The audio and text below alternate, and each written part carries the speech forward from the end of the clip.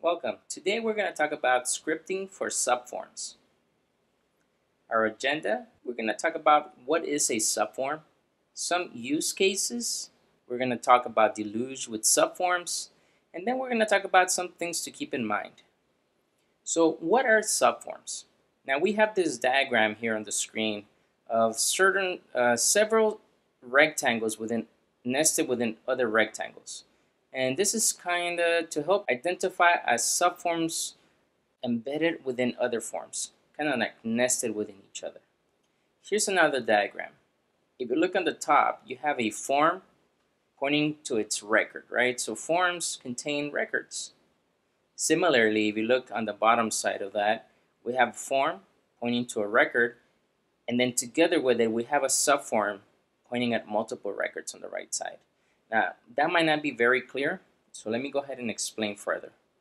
So what are subforms, right?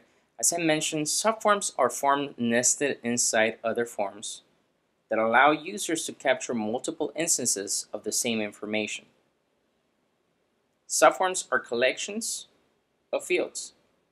It has all the fields available to it, just as a normal form has. Now, these fields are mapped to the subform collection. A subform is considered its own entity. So here's another visual example. We have an order form. This order form collects information from its customer, like name, phone number, address, and email. Then it also contains order information like the products, the quantity, price, and total. And then under that, it has order notes, right? So some of the information that this form might contain that only requires it once would be the customer information and the order notes. So that is fine in a regular form. But the section that requires the different items, that is a perfect scenario where a subform will be used. See that because that section of the form contains multiple instances, and those instances all have the same type of data. So some of the use cases. Well, subforms allow you to make forms very scalable. You do not need to know the preset number of entries necessary. All you need is to use the same format for all entries. Keep similar data sets into one place. Keep all business contacts in one record. They can help keep track of records with similar details. They dynamically relate to many records using lookup fields. And subforms make references to other records of any number a lot easier. So let's look at Deluge with subforms. Pre-populating subforms. Why do we pre-populate a subform field? Well, let's say that we have a form with active business partners. And after selecting a specific partner, we want their address to populate in the subform. Well, this could be both convenient and saves time during record keeping. So here's a visual for that. So we have a table with two records on there. The record ID on the left side, it's what's going to be stored in our lookup. Now what our lookup shows in the subform field is the second column there with the business name. And the information that we want are the business address and the industry fields. Here's how the subform actually looks. We have two records under. The column with the lookup field on the left side for business name, that is where we select the lookup. As we select it, the information on the right fields are going to be pre-populated. In order for this to work, we're going to need to create a workflow. We want this workflow to run when the user selects the business name. When interacting with a name or address field, we will have to use a composite field name such as name.first name or address line 1. Here's how we create that workflow. We choose a form, then we select when we want this workflow to be run. In this case, we want it to run when a record is created or edited. We tell it to trigger this workflow when the user input of a field changes, and in this case, the field name is going to be the business name. Here's a Deluge script. we select the variable that's going to hold all our business information. In this case, we call that business info. The creator ID of business record would be ID. And then the row of our subform and the lookup that triggers the script, it's on the right side. As you can see, we use the word row before the field.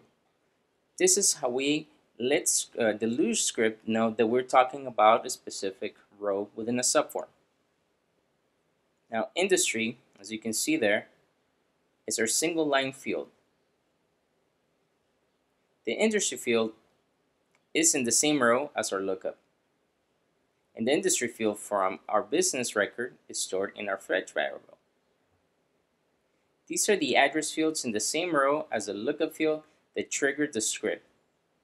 The address fields in our fetch variable and our composite field names.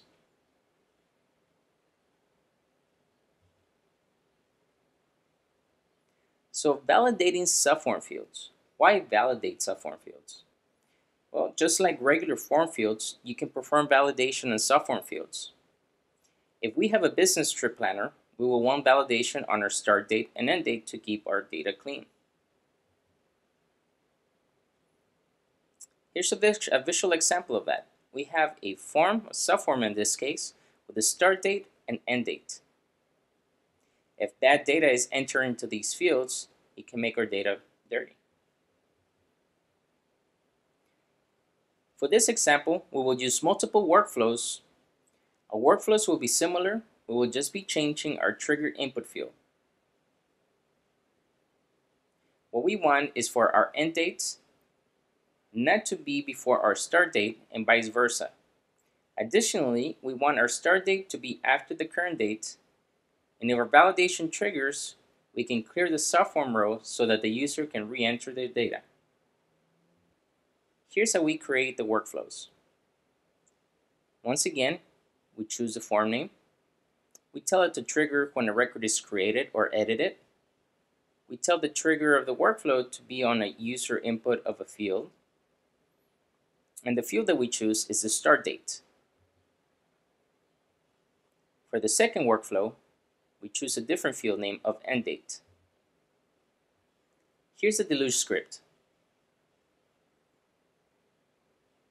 We create a conditional. We tell it that the fields are contained within a row in a subform. So we tell it that if the start date field is greater than or equal to the end date field, to put an alert telling the user to please ensure that your trip start date is before your trip end date. Then we set the value of the start date to null so the user can try again. Here's the other part of the workflow. Second conditional, we'll tell it to check for the start date field to be less than or equal to the current date. If so, then an alert telling the user to please ensure that your start date is after today will be shown, and then we're going to put the value of the start date field to null. Once again, so the user can try again. Here's for the second workflow. We're going to check that the end date field value is less than or equal to the start date field value. And then if so, we're going to alert the user once again for them to check that the trip end date is after your trip start date.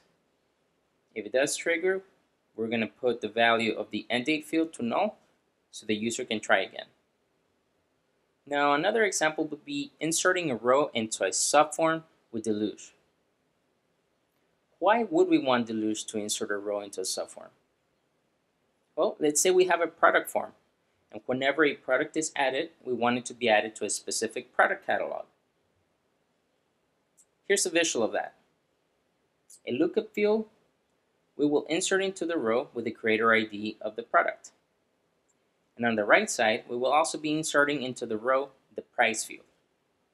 Here's the table. The left column contains the record ID. This is what we will insert into the lookup in the subform. The second column is what the subform looks up. The third column is the lookup field to our catalog. And the last column is the other field we will be inserting into the subform. We will use a workflow for this as well. We want our workflow to run whenever a new product is submitted. Since our product form has a lookup for its catalog, we will use that to insert into the correct subform. When we insert our row into the subform, its creation must follow the format form-linked.subform link name. This is how we create the workflow. We choose a form. In this case, it's a form called products. We're going to run this workflow when a new record is created, and we're going to trigger it on a successful form submission. Here's the Deluge script. The new row variable is our variable that will act as a row to insert. It is mapped to our subform fields. Now on the right side, whenever you create a row to insert into a subform, it must follow this format. Form link name that subform link name. We treat a row variable like a collection and update its fields the same way. We use ID here because the product name is a lookup, and lookup fields use IDs for their values. We then create a generic collection and insert our row into that collection. We do this because collection is a supported format to insert into a subform. We then fetch for our catalog information using the lookup in our product form. We then insert our generic collection containing our new row into the subform. Now notice that we use our fetch variable and then our subform link name to insert that. Now let's talk about deleting a row with Deluge. Why would we delete a row with Deluge? Well, just like our insert row example, whenever a product is deleted, we also want to delete it from our catalog. Here's a visual. When we delete a record that is a lookup field, we're going to get an empty field like this. Well, on the right side, we want to get rid of not just this field, but the entire row. Once again, for this, we're going to use a workflow. We're going to want our workflow to run when the record is deleted. And deleting a row in a subform will require us to temporarily copy the subform, clear it, and then reinsert the row, skipping the row that has the empty lookup. We can clear a subform easily with fetch variable that subform link name .clear. So we create our generic collection variable early this time because we will be using it in our loop. We then fetch our catalog using the lookup field in our product form. We're going to want to loop through our subform like a list. Product is our subform now. We are using our fetch variable to loop through it because our fetch variable holds the catalog information. We then create our new row variable inside the loop because each loop is a new row. Row creation will still follow the form link name that's subform link name. The if statement here is saying we want every product where the lookup field does not have an empty value. We then update the new row fields like normal, but we insert a row into our collection because otherwise we would lose it on the next loop. Null just means a value that is empty. It is different from 0. Null means nothing. We have to clear our catalog subform, otherwise we would get duplicate records. We then insert our generic collection variable into our subform like normal. This time our collection holds multiple rows. Now here are a few things to keep in mind. Subforms allow you to not know how many fields you need, only the format. The new row creation follows the form link name that subform link name format. When inserting into fields with composite fields like name or address, you need to use the composite field names. You can easily clear a subform using fetch variable that subform link name .clear. You can loop through a subform like a list. In order to delete a row in a subform, you will have to recreate the subform just without the row you wish to delete. You can perform disables and validations on subform fields just like you could in normal forms.